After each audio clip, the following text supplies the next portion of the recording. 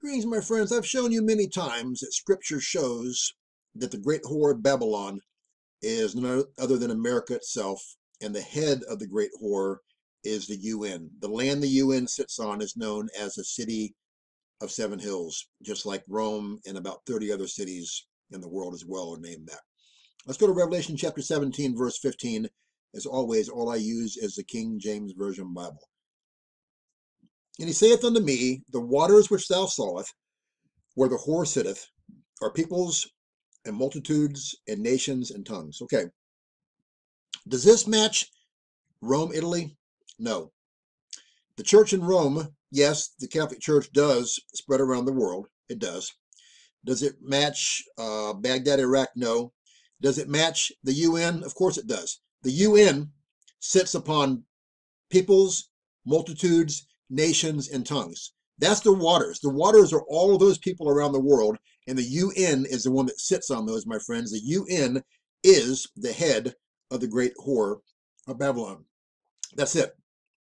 Now, let's go to today's information.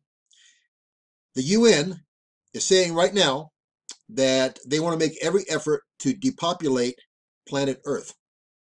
They talked about Agenda 21 at first, then Agenda 2030, 2021, then 2030. And that doesn't even make any difference because, again, that still falls in the ballpark window of the end of the tribulation when the millennial kingdom starts. And that's going to happen. Yeah, the earth is going to be depopulated, but the UN's not going to do it. God is going to handle this himself, my friends. He's going to handle it through vile judgments, through bold judgments, through just raining righteous judgment upon the earth. Satan, through all kinds of demonic judgment, along with his false prophet, Pope Francis, I'm sure is him. He's Antichrist, Barack Hussein Obama, I'm sure it's him. And whoever it is, they're going to be wreaking havoc on this earth. God is about to make sure the earth is depopulated down, whittled down to very, very small amount. And a big amount is going to leave in the rapture, but it's going to be mostly children and babies and little ones. There'll be a small portion of Christians that leave, but most Christians, sadly, aren't ready to go to heaven. They're ready to go to hell because they won't repent of their sins after they're saved. The way that 250 scriptures that I've found, and I've shared with you over and over again over the last 10 years, plus years, say you have to. We're saved by grace alone. Works can't save us. Works can't keep us saved. Repentance is not works. Repentance is a separate mandate, separate from works, separate from grace. It's mandatory. And if you don't believe it, you end up in hell with the lake of fire. Don't blame me. Again, I've warned you endlessly, endlessly, endlessly, endlessly.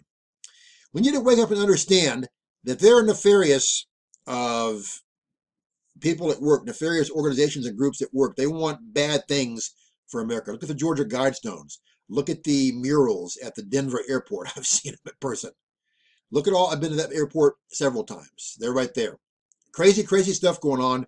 God's in charge. God's shaking up the seasons. Look at the weather outside. He's shaking everything up. Everything in Matthew 24 that points his way to the imminent rapture, everything in all the prophetic books of the Bible that points way to the imminent rapture have happened. They're happening right now. We're just waiting on God, waiting on that last Gentile, I believe, to be saved, to fill that ship, to fill the ark, so it can set sail, this time not to above the waters to protect Noah and his family. This time the ark will set sail to heaven. Praise the Lord.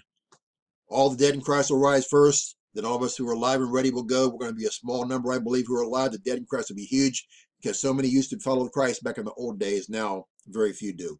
Most churches, most pastors are a joke. They work for the devil. And it's sad. Most Christians work for the devil. It's sad. It's time to repent, my friends. It's time to fall on your face, ask Jesus Christ to forgive you of your sins anew, and draw near unto him before your time runs out. If you've never been saved, you're backslidden, pray the prayer, do the 6 steps I have in the box below the video. No one's guaranteed the next day, hour, minute, or second of your life. If you'd like prayer for anything, contact me. I'll pray for you every day without fail. I don't want to see anyone perish and spend forever in hell, the lake of fire. I want you all to go to heaven and go to heaven soon. If you die first or if you go in the rapture first, whatever happens. If you'd like prayer for anything, contact me. I pray for you every day without fail. True Christians, witness and pray for the lost daily. It's your job. If you're not doing it, do it now. If you are, great. And look up. Our redemption draweth nigh. We fly soon. May God bless you all. Please wake up. Show Christ you care. Share. Help me get the word out. Help me share the good news. Help me perform the Great Commission. Share this video. May God bless you. I love you. Bye.